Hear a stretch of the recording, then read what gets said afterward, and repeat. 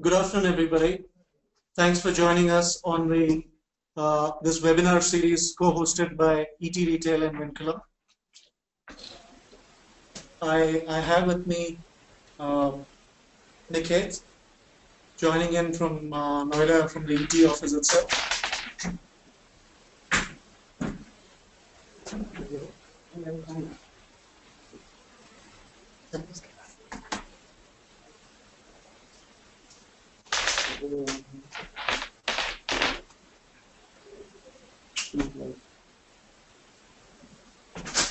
And I have Ravi joining in on phone from Bangalore.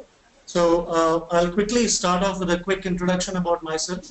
I started Vinculum about 9 years back.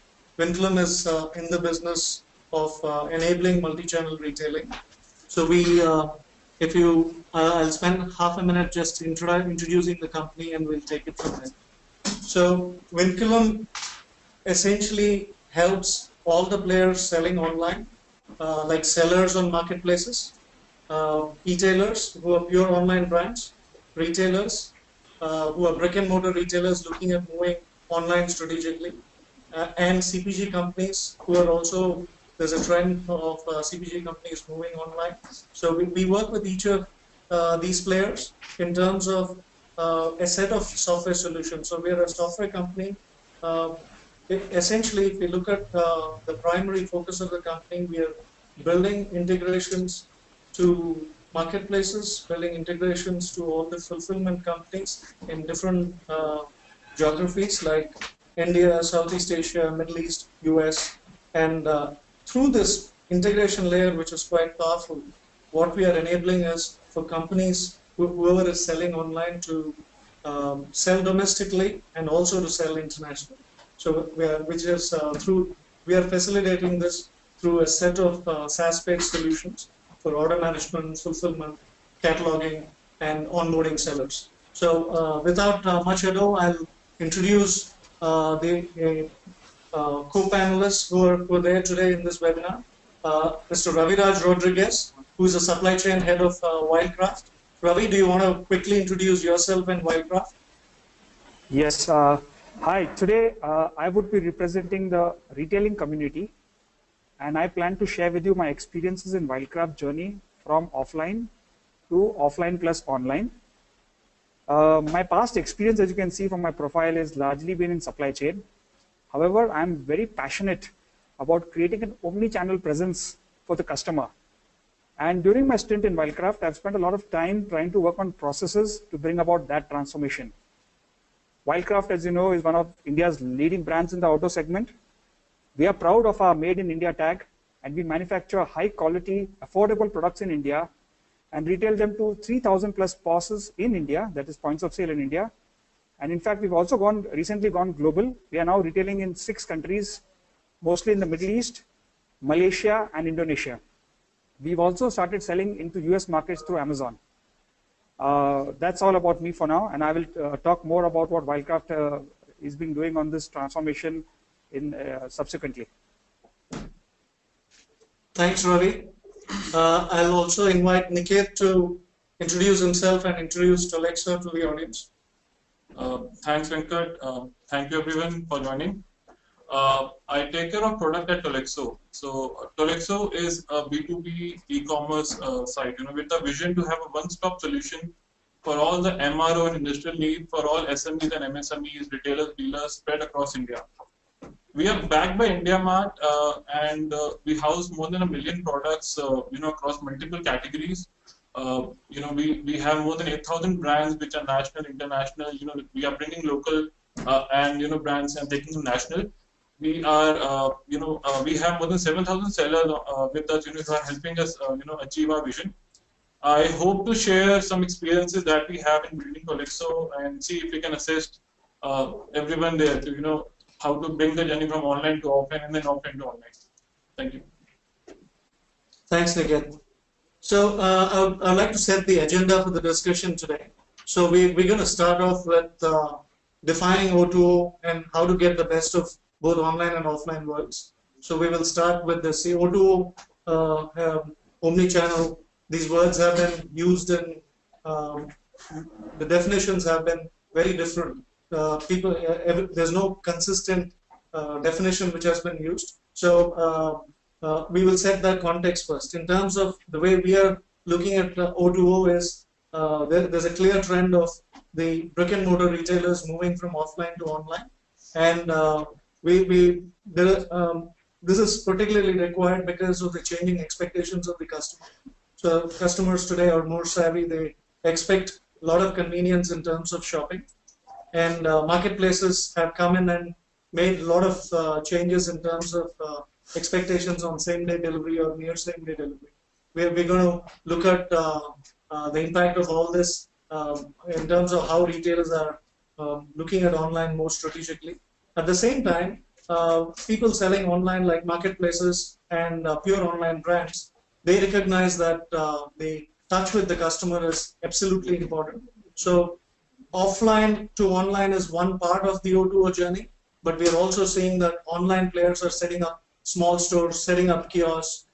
They're collaborating with retailers to create experience for the customers so that they touch and feel the products before they buy. So you're seeing the online players who are moving offline. So we're going to look at different use cases there. So that's the next part of what we're going to cover in terms of the whole O2O transformation. And we're also going to look at the whole consistent experience which is being provided to the customer. So following that, we will go do a deep dive into Wildcraft and Tolexo in terms of their own experiences. So the use cases are some of the good examples in the industry. Post that, we will look at what is the impact in terms of technology changes which are required and what investments need to be made. What is the impact towards process and training? So we will touch upon that. Means of course it's very ambitious looking at an agenda like this to cover within 30-35 minutes, but we will try to do what we can. And out of this, we would out of the experience of the esteemed panelists whom we have today in the webinar. So we hope to get you a cheat sheet to succeed. So this would be for all parts of the ecosystem. We would take up examples for sellers, for online brands, for retailers, and for marketplaces to see how they can succeed in this whole O2O journey. So just a quick look at this. If you look at offline to online, so I did touch upon this. So retailers are looking at going online as an additional sales channel. They're also looking at building customer loyalty as a critical factor. Also through going online, many retailers are identifying new customer bases as well. So we will touch upon each of these through the use cases. And online to offline, like I covered, the marketplaces and online brands, they're setting up small stores and kiosks and collaborating with the retailers. So we'll jump into some of the customer expectations. Today's customers, when we look at it, customers are saying, give me information. I mean, I would like to look up inventory before I shop. And if I want to buy a Nike orange shoe size 12, I want to know it's available in the store before I actually visit the store. Now, I don't want to go to the store and find that the product that I'm looking for is not available. So that's one expectation. The second expectation is that if I go to the store and I don't find the product, the sales associate should be able to close the deal by either reserving the stock from a different store or reserving the order for me and having it shipped to my residence or to my office. So customers expect this. So, and of course, if the customer walks out of the door, there's no guarantee that he's going to go back and go to the next store to buy the same item. He might buy it from your competitor. So the whole click and collect and reserve and collect, both are clearly expectations there. And from a convenience perspective, customers expect multiple payment options. They would like to be able to use their credit card. They would like cash on delivery. They would like to pay through a Paytm wallet or any other wallet there. So generally, people expect the conveniences to be able to shop. And allow me to change my mind. So this is again very interesting. I buy online. Why should I not return it in the store? I go to a store, buy a shirt. I find that it doesn't suit me. Can I go to the store next to my house and return it? Is it possible? So these are expectations that customers have today. And give my delivery fast. Don't charge me extra for the fast delivery. So of course, when you look at each of these items, so when you really, what it tells you is that customers today expect a lot. Customers are very comfortable shopping on the mobile. Customers they're already tuned to shopping on marketplaces. How do you make sure that you do all this as a retailer without, I mean, it takes a lot of money to actually invest and do all this. How do you make sure that you're able to succeed? So are there easy ways to make sure that the journey is successful? That's one of the things which we wanted to cover. And one of the opportunities is to figure out if there are new revenue streams that people can look at. Can by collaborating with marketplaces and retailers, is there an opportunity to unlock new revenue streams? Retailers and sellers, many of them are selling on marketplaces. Now, one of the things people do is by selling on marketplaces, A, you're creating online revenues, and B, you're also testing out the operational challenges which you would face while selling online. Means, where are the customers buying from? Which are the locations you need to deliver? How do you make sure that unit economics for delivery is actually profitable? I mean, a lot of these things can be ironed out in terms of the steps that you take. So marketplaces can be, don't have to be a competitor. They can be collaborators, partners in the journey, right? So that's essentially one of the things many retailers are seeing, and Asia actually, interestingly, has been a leader in this part, in this particular aspect. Because if you talk to retailers in US, most of them compete with the marketplaces. But Asia, India, they've actually seen that this could be very interesting. Of course, one of the things I would ask the panelists as we go to once we move forward is to see which sectors are actually seeing a lot of online uptake, and what size of retailers would possibly do it on their own completely, or is there some kind of a yardstick for us to see who is better off starting off selling on marketplaces kind of question. Now, the other thing that we are seeing is stores as a fulfillment center for marketplaces. This is something going back to the online to offline example that I spoke of. We have some very interesting examples in the industry where marketplaces are partnering with retailers, and they're using the stores of the retailers as a place to pick up the item. So, for example, I buy in a marketplace like eBay, and I have the option to pick up the goods from many of the neighborhood stores in which the item is available. So eBay basically works in collaboration with those retailers, and once if I say I would like to pick up from a particular store, the order gets sent out to the partner retailer who reserves the stock for me. I just go and pick it up immediately. So what are the advantages? The marketplace is saving on the shipment cost.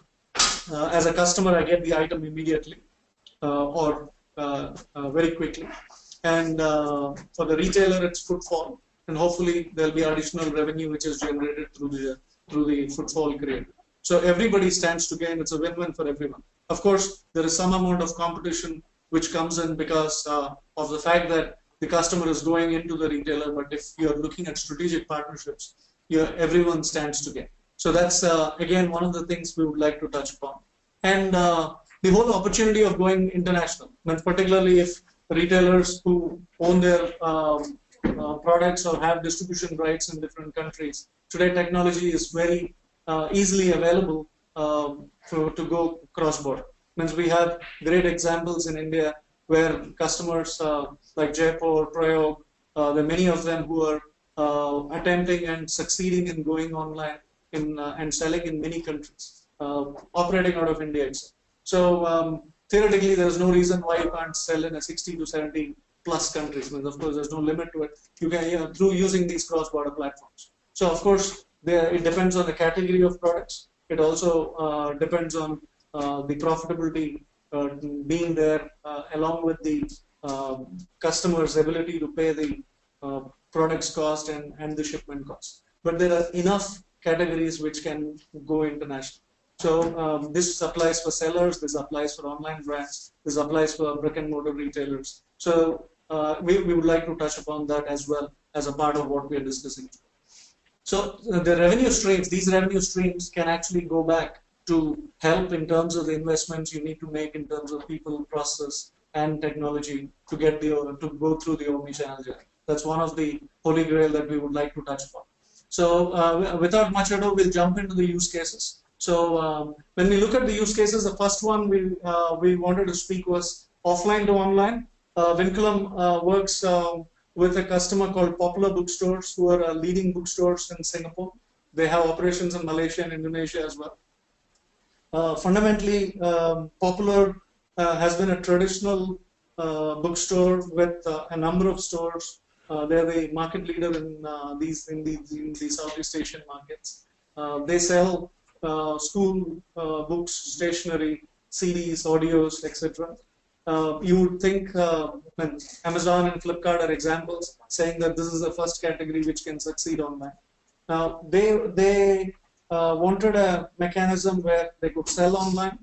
They could when they wanted to be able to offer a consistent experience to customers in terms of being able to buy online and have it delivered to their store, to their residence, or being able to pick up from the store. Popular hasn't looked at selling in marketplaces as on date, but they're seriously considering that as well. But they're a beautiful example in terms of enabling omnichannel. So all the things that I spoke about in terms of inventory lookups is possible here. You can buy online and return to the store if, within a period of 30 days if you change your mind. You can go to a store and not find an item. The sales associate will look up the availability of inventory in other stores and reserve the item for you to go and pick it up. You can close the deal then and there with them and go and pick up in the other stores. You can have it shipped to your residence, or you can have it shipped to any geographical location. There are certain geographies that they define. Within the geographical locations, anywhere if you want it to be delivered, they will do it free of cost. You can buy it in one store, return in the other. So all the things that I spoke about, the idea is really that you're giving a very beautiful experience to the customer, and you're making it very pleasurable for the customer to deal with. So Popular is attempting each one of these. It's still early days for them. They're 18 months into the journey.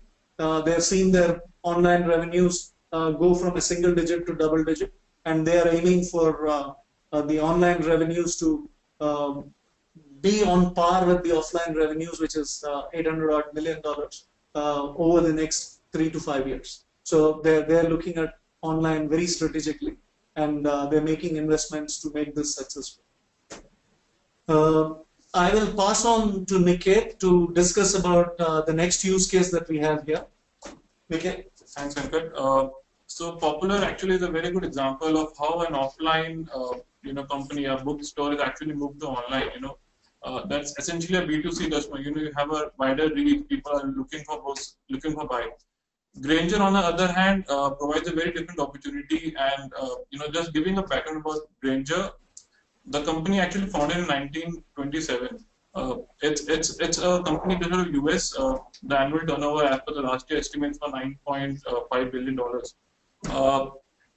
Granger deals into MRO segment. It's a B2B company. It's a B2B resource company. You can go buy industrial products from Granger.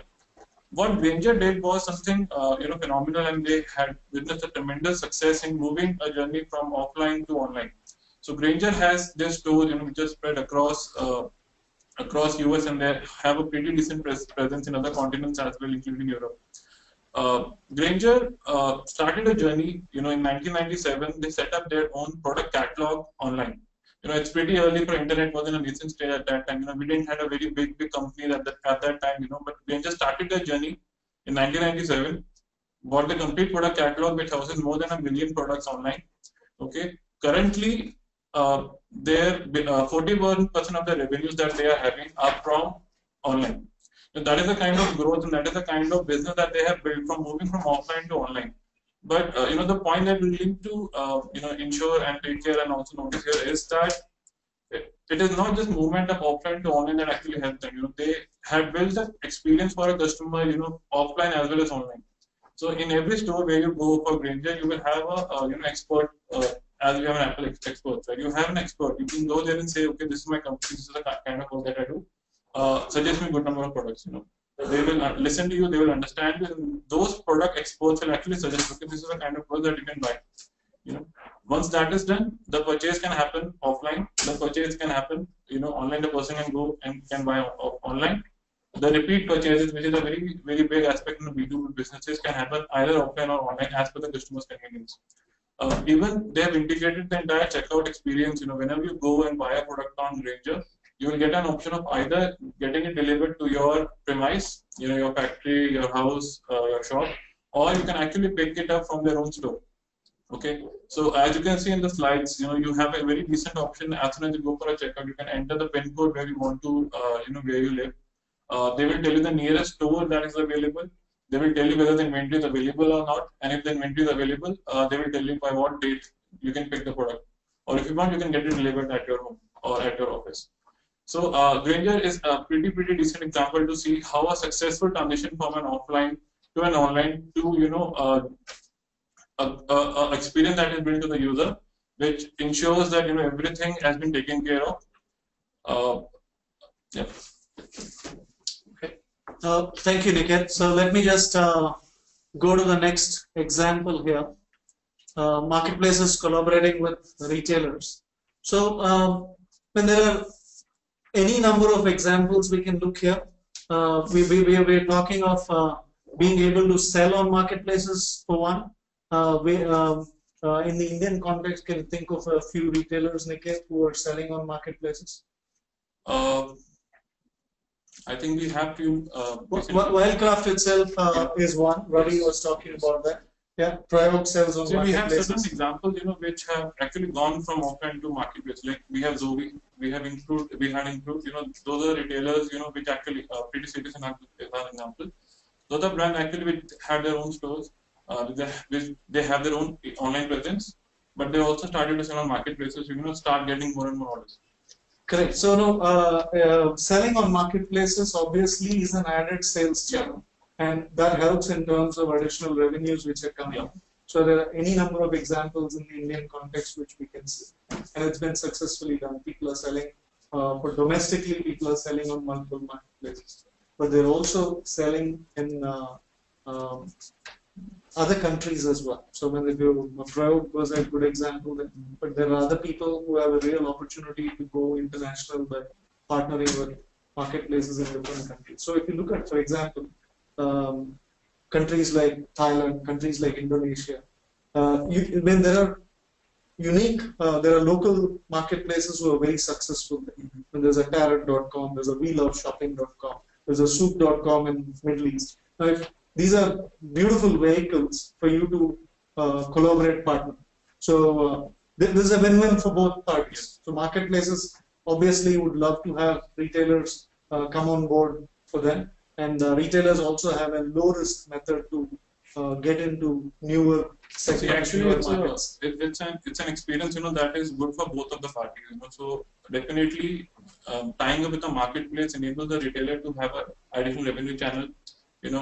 They measure their footfalls, in a particular location, the catchment area. As soon as they go online, they are actually looking at the eyeballs, how many number of people that we are able to drive. As far as for the marketplaces also, that as you mentioned in the earlier slides, that it opens up a fulfillment hub for the marketplace. Many times it happens that the customer doesn't want the order to be delivered to their house, whether the serviceability is not there, the order cannot be delivered to their pin code or cannot be delivered to their office location, house location, or they are not at house, not at home to actually schedule a delivery. In those places, it's again a very beautiful relationship that can be formed, right? So tying up with the marketplaces, a customer can select, okay, I want to place my order and I want to be delivered on this particular showroom. As soon as it is done, that enables another walk-in for the customer on the retailer, and also it enables the marketplace to actually deliver to the customer and have a superior experience given. I think we have an example that is there. It's good. This is the next one we were talking. Yes. So when we look at, this is a classic example of how Argos increase their revenues big time after their partnership with eBay. There's something which is a case study for everyone to follow. So this is, I think I don't have exact stats with me, but I think Argos increased more than 40% of their revenue after their partnership with eBay. Yes, as per the reports, Argos, 1/3 of the revenue were from the click and collect. Okay. So they tied up with eBay to have an option of click and collect. So whenever a user, so Argos is a UK-based company. Correct. So they tied up with eBay UK to have an option of, okay, I want the order to be delivered at an Argos store.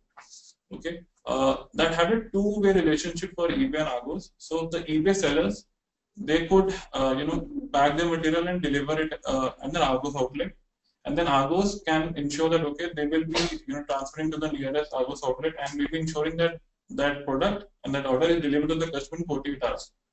As far as for the customers, since eBay allowed customers to select Argos as a point of fulfillment, that enabled click and collect is the word that they coined, right? So click and collect enables the Argos customers to actually eBay customers to come to Argos, they collect their material and also have purchases done, for additional things that they want to buy.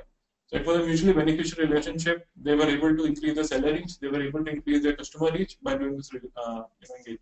Thank you. Yeah, that's great. So we also have the case of the cases which we spoke earlier were primarily how offline retailers have moved to online, and how marketplaces have collaborated with offline retailers, or I'm calling them offline more as a simplistic definition. Then the retailers either are selling offline, people are selling online, or the online people are selling offline. But just for differentiating, that's why I'm calling the brick and mortar retailers as the offline retailers. Okay. So from a Nykaa perspective, Nykaa is well known, of course. So they're a leading online beauty retailer, and they started as a pure online retailer. They had more than 400 brands, and they recently raised a round of funding, which was primarily targeted at getting Nykaa to set up stores across the country. Now, the interesting angle to this is obviously what Nykaa has seen is that it is important for them to be able to be close to the customer. Now, this means,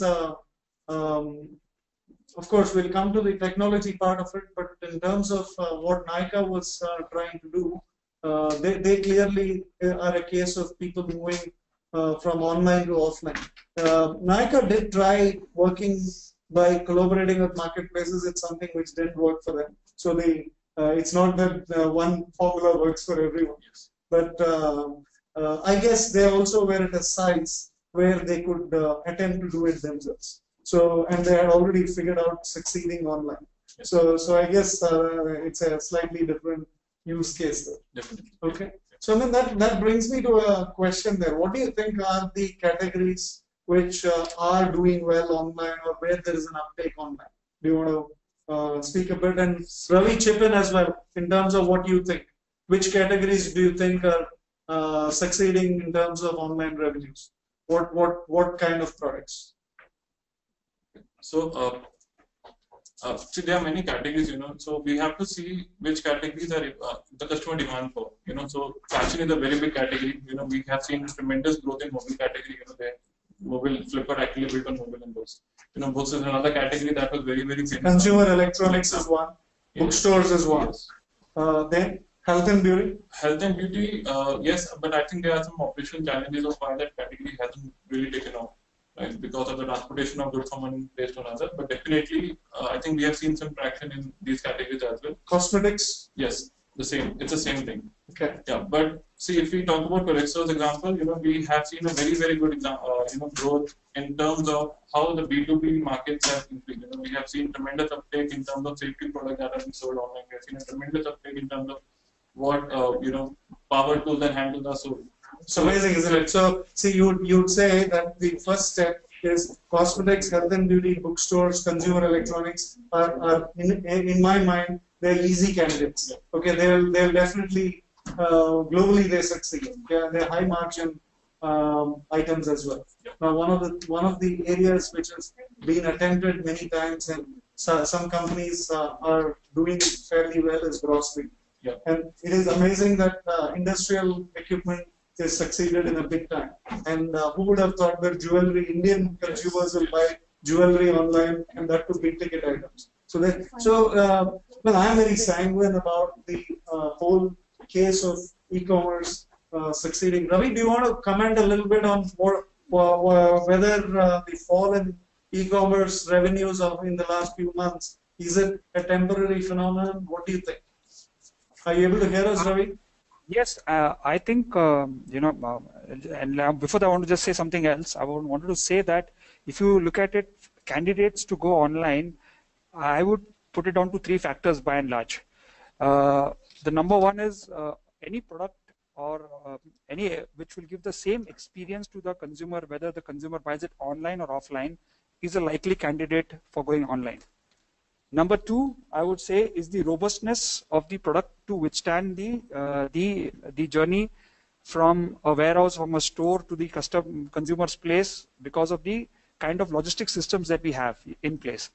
And number three would be a product which, in a larger way, meets the affordability and the expectation of the consumer by through peer reviews. So, in my experience, and that's why the fashion and lifestyle industry, which we always felt would be one of the last to get into this bandwagon of online, is doing significantly well. For example, Wildcraft has about 20% of its revenues coming from online sales. So no doubt about it.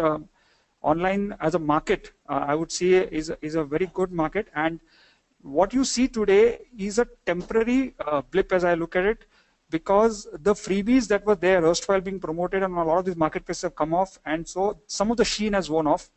But in terms of the reach of an online is always going to be much bigger and much wider than what you'd find in a brick and mortar, particularly when you want to expand into tier 2 and tier 3 cities in India. And if, like as you said in the past, having a base in India, you want to go international without actually setting up offices. So I see this trend to continue, and online to be a key component of a sales strategy of any organization. And so that's clearly there is no escape to the fact that customers want the convenience. So so we got to find profitable means to achieve it.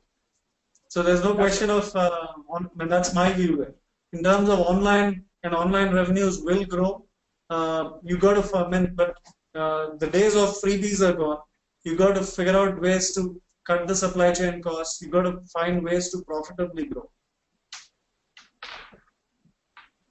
True. So just coming back, we'll come back to you, Ravi. Some of the other things we wanted to talk about. This is just a trend we are noticing. A lot of consumer packaged goods are selling on marketplaces. They're also setting up portals to figure out if, as an additional sales channel, they're trying to reach customers. So it's self-explanatory, but it's an interesting trend. This is one of the markets which always work through distributors and retailers alone. There's nothing for retailers or distributors to feel challenged. It is just an opportunity for some of these players to reach new markets where they're not present. So there could be an African, there could be a Vietnamese coffee maker who sells on a marketplace in India or Malaysia where they're not present, or they don't have a partnership with the retailer. It could be the African products which are not really, they've not got their due. They could figure out a method to go into different geographies using marketplaces. So there are interesting trends there, of course, but what in the bigger context of things, I think Unilever, Toblerone, Colgate-Palmolive, all these guys are looking at various ways to tap into new territory. So I think that's also an interesting trend. So I know we are running short on time, so we will quickly go back to the cases on both Niket. Maybe we'll go with Ravi first. Yeah. So Ravi, why don't you take up very briefly the Fitbit example, and maybe you can continue with the Wildcraft journey. I think there are a lot of interesting pointers there. Sure. I'd like to talk about the Fitbit to begin with. Sure.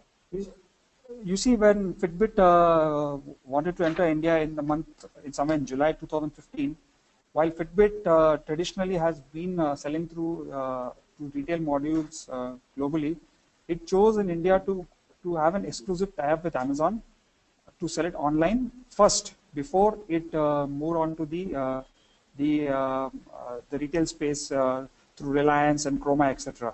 So that itself gave us a sign that they saw a huge potential in the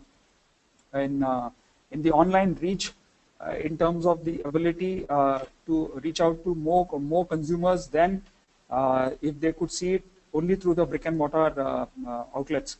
But their long-term strategy has been to sell on both modules. And as you see today, you will go to a Chroma or a Reliance Retail or a Walmart or a Staples, you will find Fitbit products there, as well as you will find it online.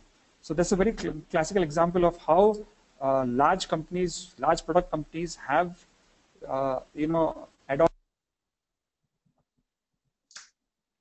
Sorry. The traditional model, and as well as fitted in the online model into their way of business. Now let me come to Wildcraft, which is closer to my heart, where I really have done work.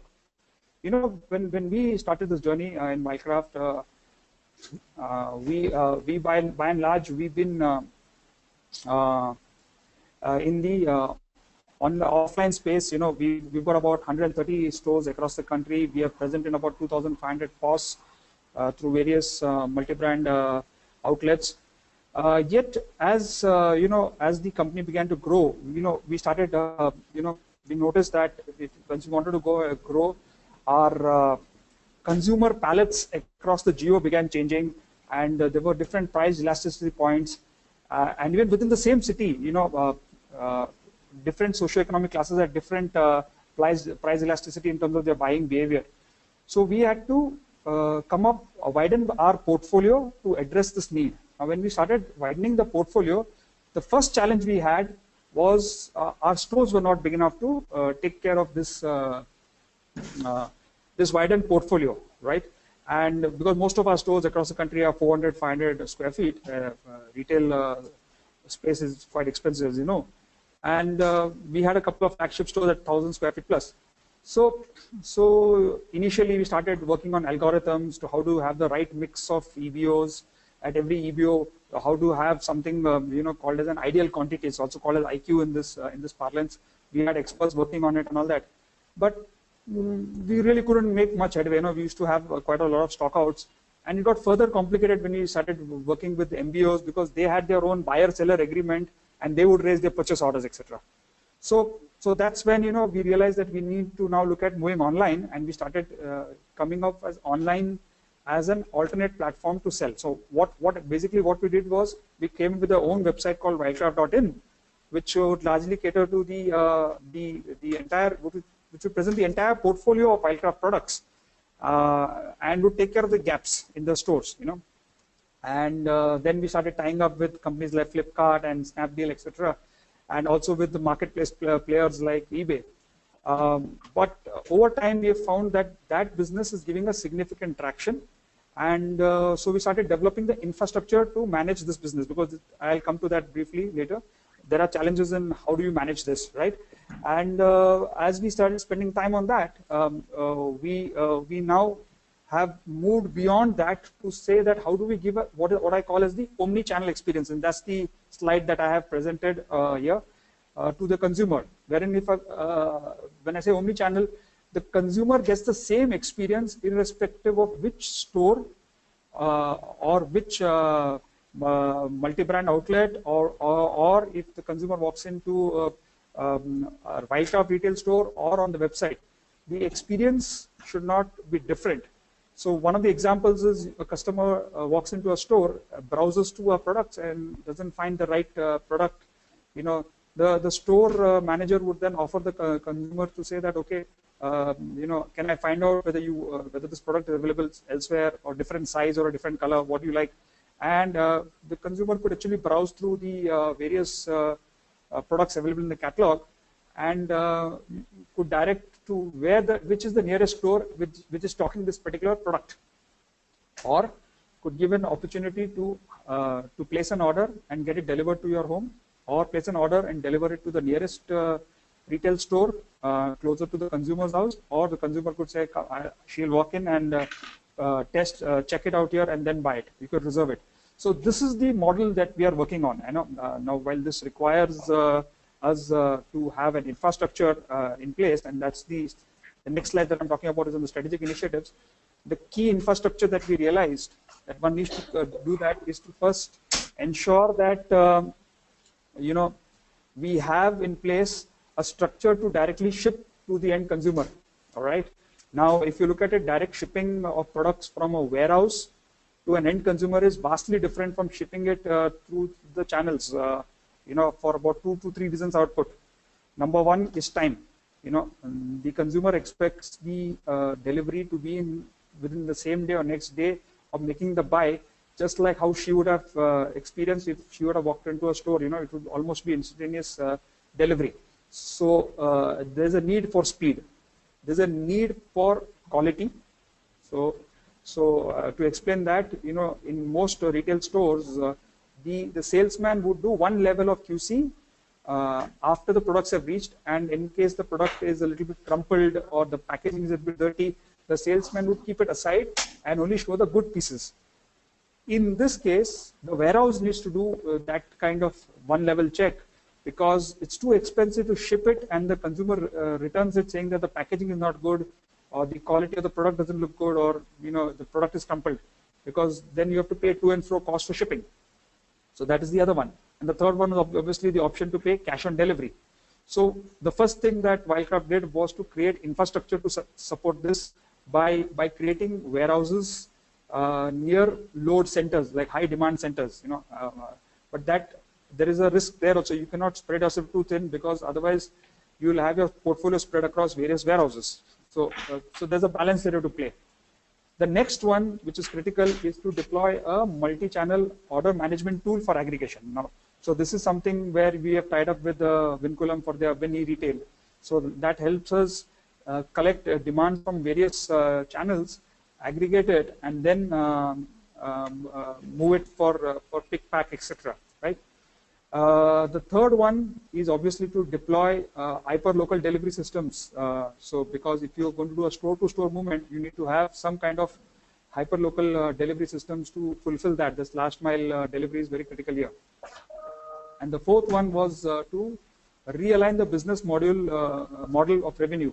Now, this is a very critical software issue that we realized, because we need to have both the store in which the order or the need was generated and the store which fulfilled it, or the warehouse which fulfilled it, to have some share in the revenue.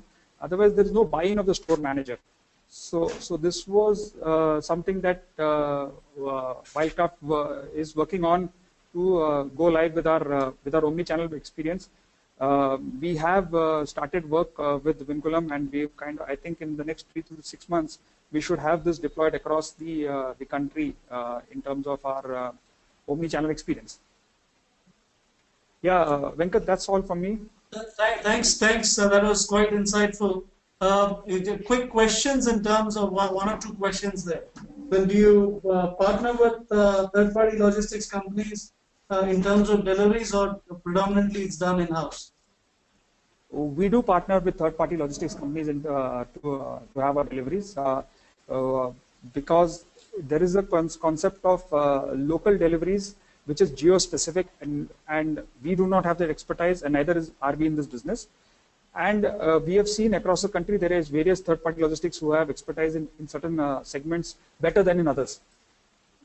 So obviously the integrations with all the logistics companies, etc., from a tech perspective also is quite critical. It's very, very important, because the consumer needs to know what happened to the order.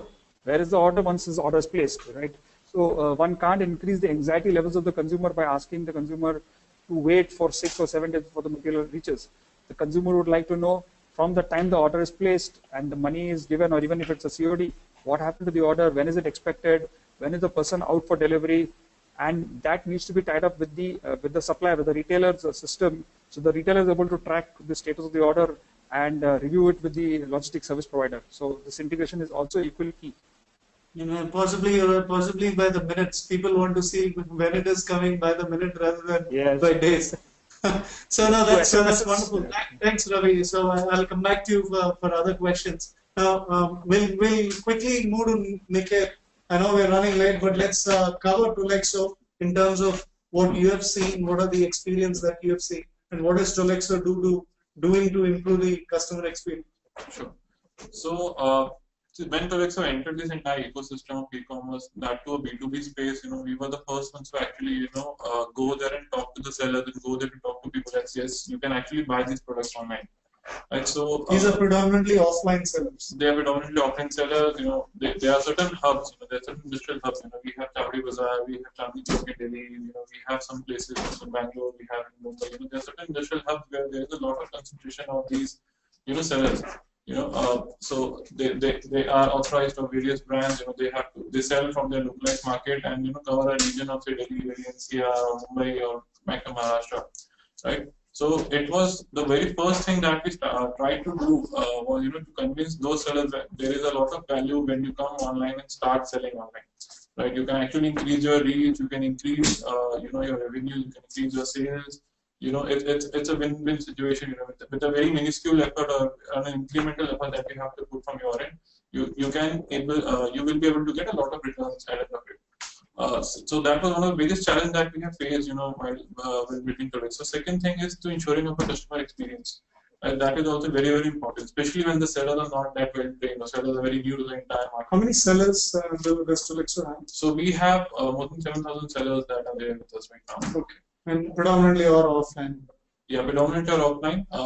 Some of the sellers are there on the marketplaces, but the major categories on which we are dealing with, they are the single sellers that we are. So you're talking about experience centers. Yeah. So for the customer, there are four things that we actually pay a very, very high importance to: is the availability of the product, also the price, we are giving the right price of the product. Then we also say the service that we are able to give them and the conveniences. These are four pillars where we say that okay, if the customer is able to have a satisfaction in all these four pillars: price, service, convenience, and availability.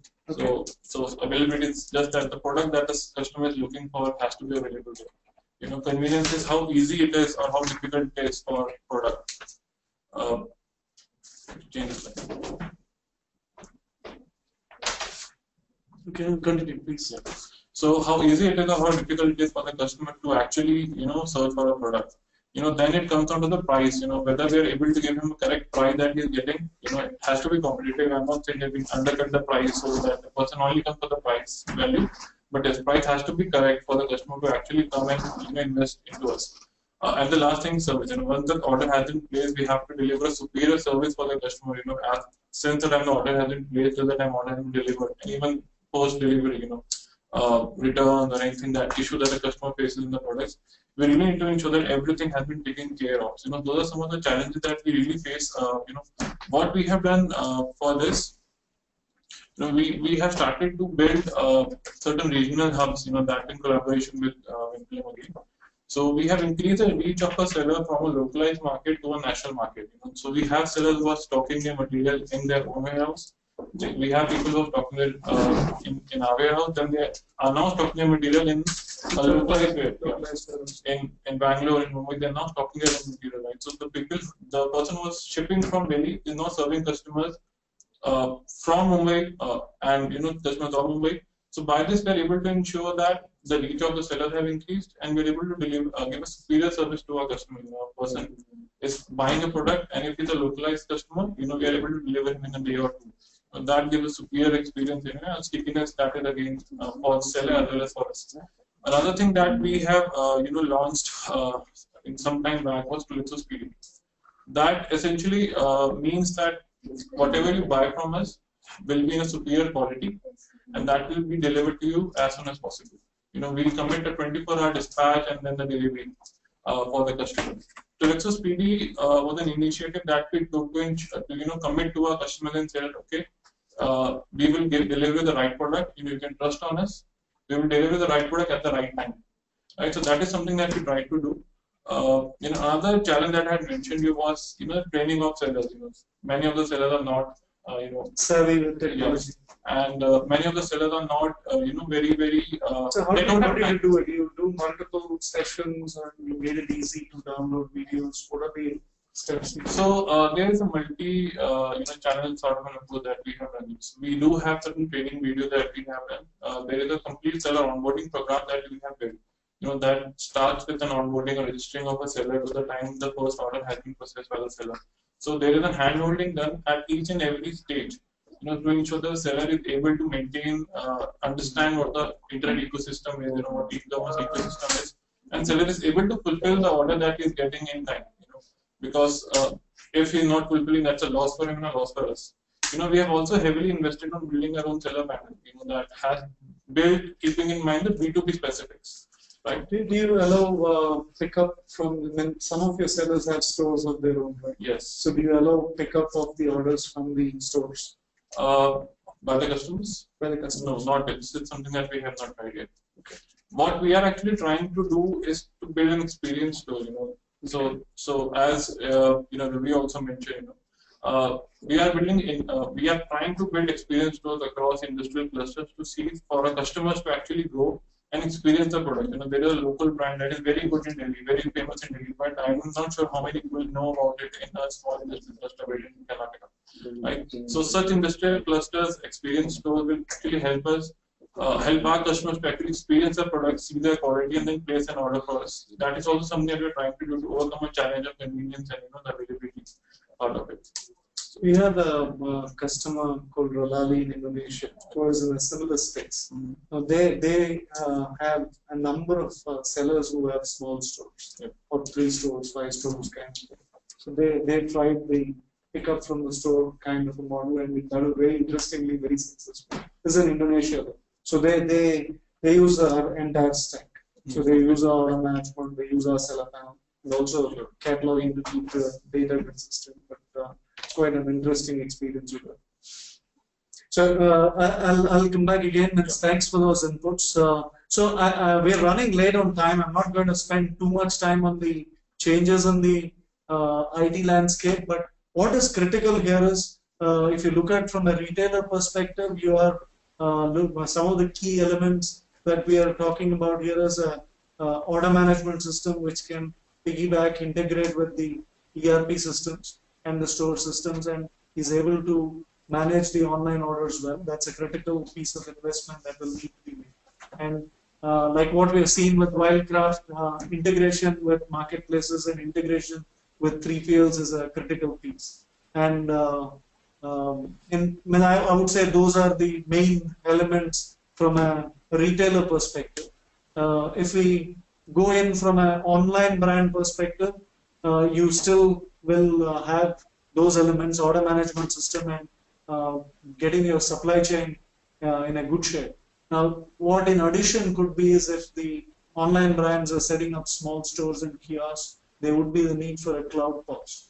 And interestingly, both players, you would find integration to cross-border platforms as a critical piece for many of them to go international. So you would want your product of partners to have integration to cross-border platforms. Both retailers and online brands, anything that you're trying in the attempting in the O2O journey, the real-time update of inventory or real-time view of inventory is going to be quite critical. So if you're going to say pick up from store, you need to make sure that you have near real-time update of inventory from the store. Otherwise, you will. So you want to talk about that, Ravi? Yeah. I will just quickly highlight some of the critical things in this. Real-time inventory update is key to ensuring consumer satisfaction.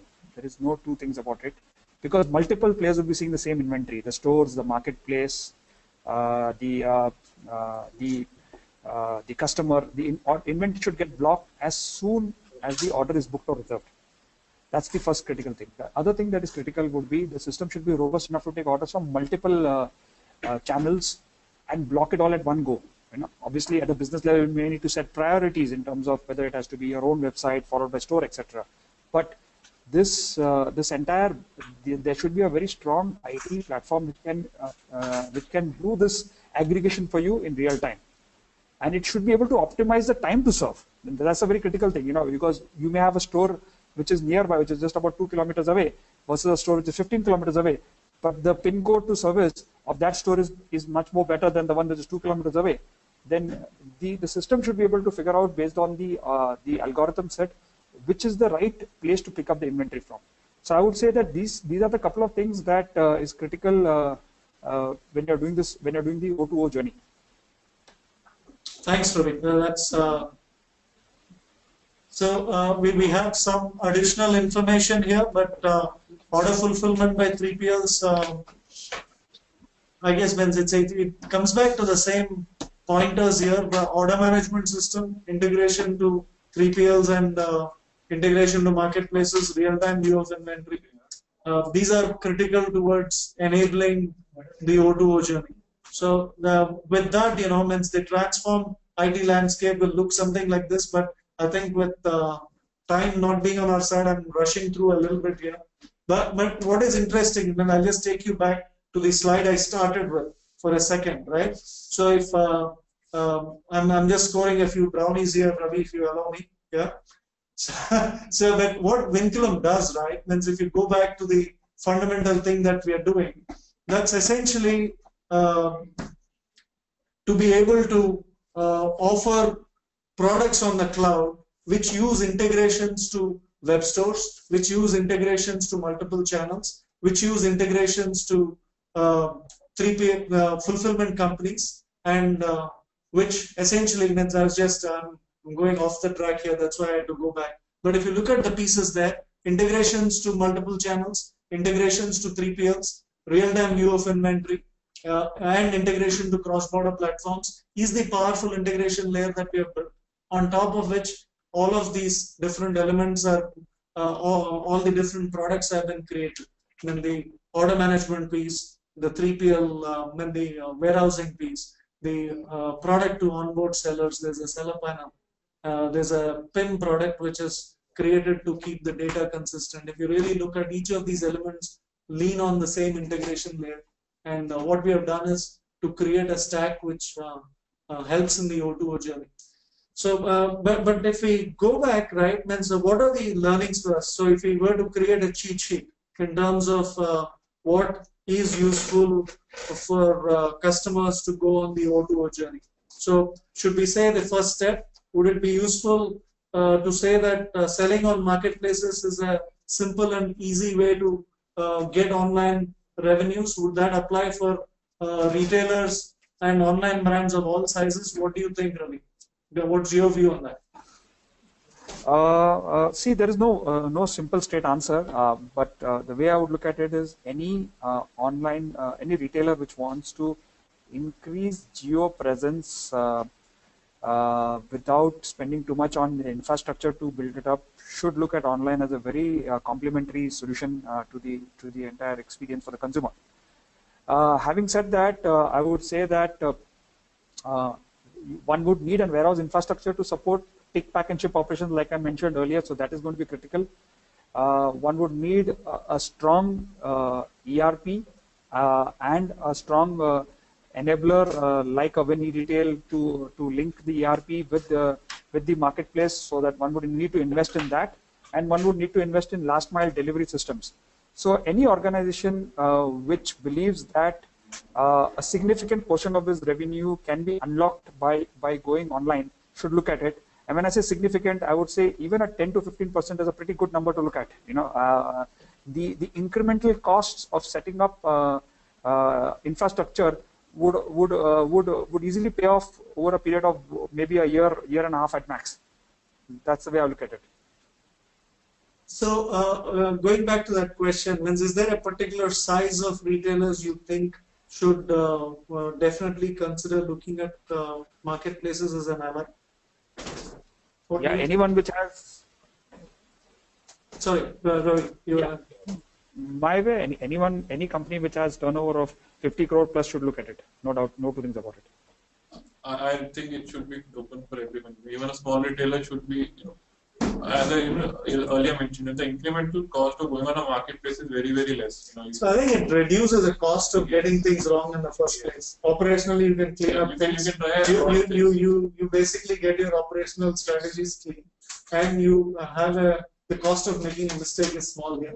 And hopefully you will actually get a lot of revenues going through this model. Yes. So this is one, right? So in terms of let's take other cheat sheet questions. Let's take each of these candidates. Sellers, let's say.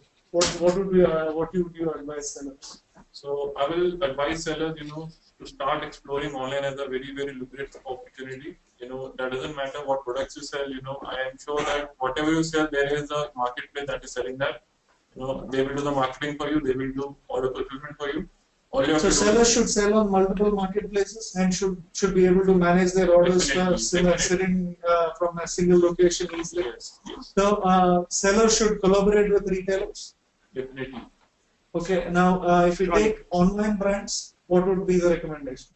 So online brands, again, for online brands, there should be a synergy between what they want to do offline also and what they want to do online, because we believe offline sales, offline presence can actually help in transition and awareness, which can help in online conversion as well. Okay. Then do you want to add something there, Ravi, in terms of pure online brands? What would be the quick cheat sheet recommendations that you will give? I would say that any online brand should definitely look at a retail module for complementing its presence. Because retail having a brick and mortar structure does give you that the consumer also an opportunity to touch and feel products, because something that is critical. So I would say that everyone the experience. Now we are so they should collaborate with retailers in terms of creating the touch points, or they should have small stores or kiosks, which is what is a trend we are observing as well. Correct? Yes. And collaboration seems to be the key here, because there is a cost of setting up infrastructure, obviously. So it's always better to collaborate rather than set up your own infrastructure, because you may not get it right in the first place, or it may not be at a particular high street or something. So it's always better to look at collaboration over setting up your own infrastructure, is what I would believe. And for retailers also, you see the collaboration with marketplaces as an opportunity to get things right. It also is a potential collaborating with online brands. Maybe there could be an opportunity to sell more, right? Definitely, so, and the again, current trend shows it. Add something there? Yeah, and the current trend shows it. See, you look at Gillette, you look at Nestle. You look at even companies which sells like Gillette, which sells blades, has collaborated with online retailers to sell. Wildcraft, for example, we have tied up with a plethora of online retailers to sell, and there is absolutely no feeling that there is something like a competition between the two. It all seems to work for the growth of the brand itself. So I would say even retailers should not see that as a concern. It will just complement. So we can possibly stop with that and maybe take some questions from the audience, if there is any at this point. First question is, how can a customer ensure that he has not received counterfeit goods when buying online? The issue of a counterfeit product generally becomes known only when the product is taken for service in the company's service center and not at the time of purchase. This is a question asked by Sunita. Thank you for that. Ravi, do you want to answer that? How do you handle it if a customer? How do you make sure that the customer has not received a counterfeit good? So the first thing that would need is actually in this would be more of a customer awareness, that even when you are looking at online retailing, there are authorized sellers, or there are assurances given by the online marketplaces saying that this is either fulfilled by Amazon or Flipkart Advantage, etc. So these are the options that I would, as a consumer, look at when I make the buy.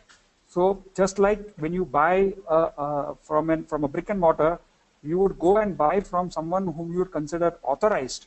One should look at those kind of tags on the online marketplace before you make a buy, because at the end of the day, it's all a marketplace, and you would find Even in the brick and mortar industry, you do see a couple of retail shops which would sell fraudulent products. So that's very common. So the consumer does exercise some judgment when you go to a shop to know who's the right shop. Similar assessment has to be done by looking at the assurances given by the marketplace. Thanks, Ravi. Have I answered the question? I'd like to know if have I answered Sunita's question correctly, or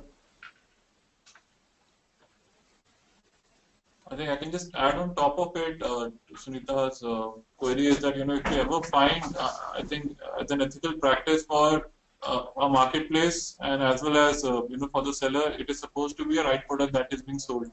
Right? In any given case, if you find any product that is not, genuine, I think you should report to the marketplace. I'm pretty sure that every marketplace, will take care of it. They may replace some of the product. consumers find that every marketplace has not responded immediately positive.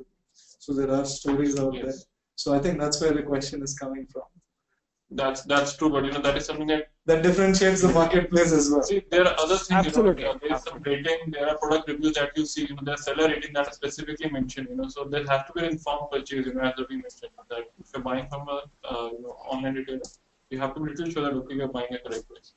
So the next question was share an example of an Indian company which has gone offline to online. I think Wildcraft is the example itself. Yeah. So I think they asked. Yeah, 12% of our revenues and counting.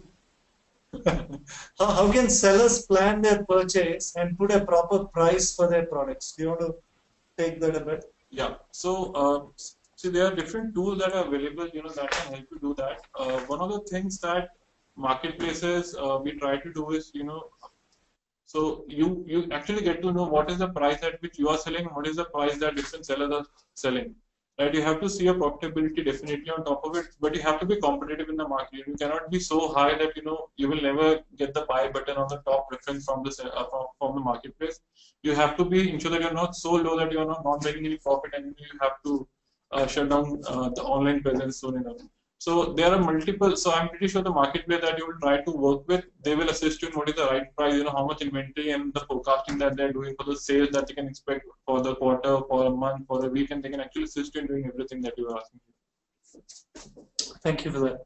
The next question is for Ravi. You mentioned bricks and mortar stores creating an online presence, but I seldom see them being connected. Why aren't the retail stores creating a user profile so that when the same user comes online, they have a single view of the customer essentially. They can suggest things based on what has been purchased from the physical store. Why is it still broken? Yeah, that's an interesting question. Very interesting question, and this is something that even at Wildcraft we've been grappling with for some time.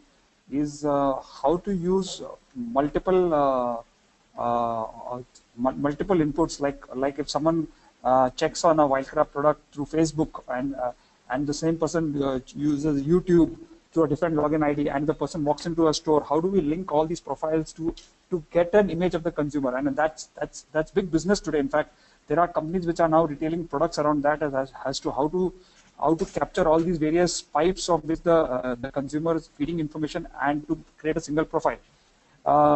Having said that, as of now, not many companies are successful because of the challenges around technology and around integrating, and some amount of privacy challenges also. But yes, this is a journey that most retailers, and not just retailers, even the online marketplaces are looking at as a next step of migration, is to be able to track the consumer as the consumer flits across various web pages or as the consumer walks by the store. So there are some technology advances there also, where the Wi-Fi signal of the consumer can be used to capture the consumer signature and hence give information, etc. So I think we probably are a couple of years away from us being having a robust system around that, but the intent is there to do that. So I mean, the real successful omnichannel retailers do invest in making sure they have a consistent view of the customer, and it's a very critical parameter for omnichannel retailing anyway. When they Absolutely. Absolutely. I mean, there's Right. no two thoughts about it. But of course, all of this, it's in the journey. I mean, all of these require investments, and you have to find ways to profitably do that. You have to be there for the long haul. Because online is not a quick way to make money. That's true. That's right. That's right. So let's just go to the next question. And I don't know if I can go through every question here, but there are quite a few questions. For a medium-sized retailer wishing to capture new sources of revenue, do you think they should go on their own, or they should tie up with an established marketplace? I will like to take. So I think it's a very clear answer. I think all three of us want to take this question. Has to be marketplace, right? So one of the biggest issue of going online is to getting the catchment rightly. So how will a user identify that you're online and you're going there for a purchase? You can't just keep on giving flyers to everyone that is walking into a store, right? You have the entire internet. See, I think the question comes from some of the people, right? And some of the marketplaces are very restrictive in their partnership models. They say that you have to put your entire catalog here. You have to work exclusively with us in some cases. So, then what is the right thing for the medium-sized retailer? They have to identify the right marketplace as a collaboration. Then you can't obviously, if you are somebody who is building your own brand, you got to figure out a way that you're not boxed into a relationship which is too crowded and without space for you, right? So, but if you find the right partner, I think partnering with marketplaces is a very effective way to grow, and that's my view. I'm there with you. So, Ravi, do you want to add to that? And as a retailer, there has to be some credibility that you wouldn't want to bring also onto the table. The marketplace would want to be sure, just like it just answers the question that was asked about some 3 questions back. How do you not get into the retailers using that platform to sell counterfeit products, right? So No. Voice is gone. Marketplace will always want to assure itself that it's tying up with the right kind of retailer.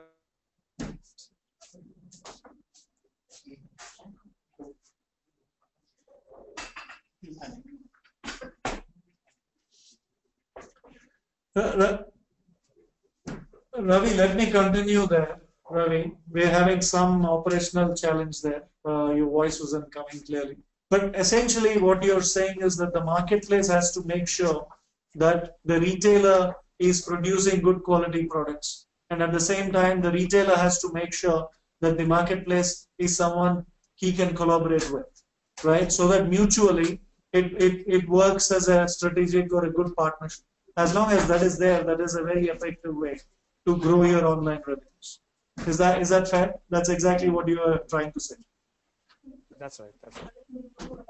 Okay, thank you. Now I'll go to the next question there. How does Tolexo manage their returns? Do you have a seller quality policy? Yeah, we do have a seller quality policy. As a matter of fact, we straight away disable the entire catalog of the seller. If we find any, quality issues reported by the customer, or if we do an internal audit, we straight away disable the seller till the time the issues are corrected. As for the return policies, you can connect us, call center, you can connect us support desk, and I think they will assist you in, processing returns, whatsoever the case. We have certain policy of 15 days of returns on products. You can avail that if you find the product is not up to the mark, or if you don't feel the product to be as what you expect it to be. So let me cherry pick some questions because we are definitely over the time now. There are questions which is for Nikhil. How is Tolexo ensuring it stays ahead of competition? I won't name the competition because they are our customers too. So it's very simple, right? So we don't want to get into the price wars, selling this, the lowest product, getting discounts, spreading coupons. The success for us is giving a superior experience to the customer.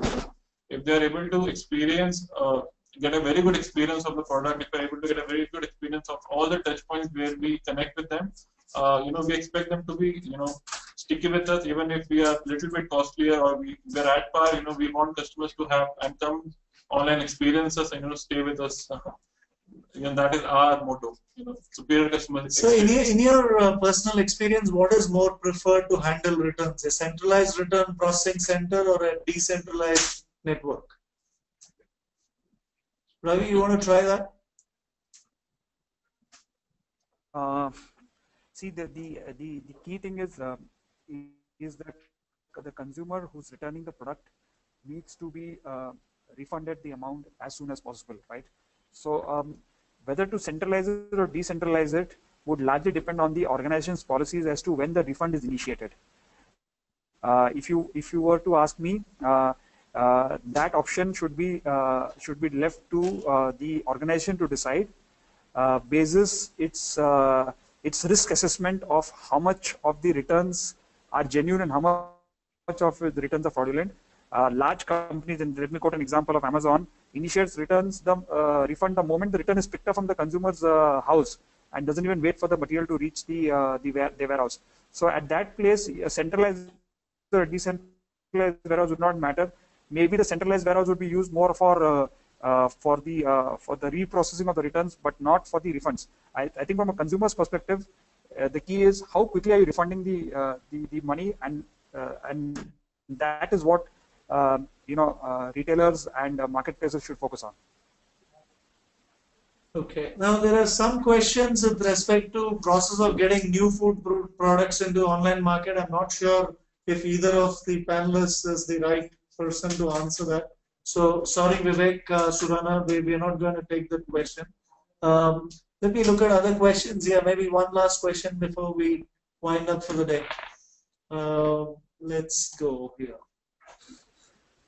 What is the strategy to minimize the impact of discount coupons on the revenues of marketplaces and sellers, since it's become a trend for online marketplaces with steep competition among retailers? I'm not sure if you understand the question, but what is the strategy to minimize the impact of discount coupons on the revenue of marketplaces sellers?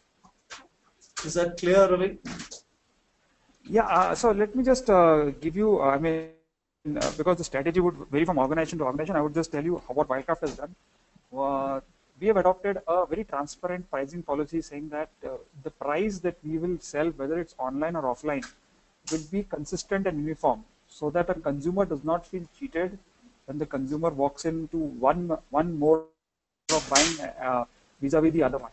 I guess in the long run, most organizations should look at how do you have a uniform pricing policy, irrespective of the mode on which the consumer is doing the buying. Obviously, we are in a transition journey wherein a lot of the marketplaces are trying to build a consumer base, and they would offer additional discounts on their own without even the retailer like us wanting to offer it. But I guess all this, as the current trends itself are showing that these freebies are wearing off, and you wouldn't see this over a period of time. In fact, I recollect I'm an ardent user of Ola cabs for traveling. When the Ola began its journey about a couple of years ago, almost every trip was either a subsidized trip or a free trip. But now there is surge pricing. Now the number of discounted coupons are coming down. So as the marketplaces get establishing for themselves, they will start reducing these discount coupons. Retailers, per se, do not need to do that as long as they give the consumer the right product and the right experience.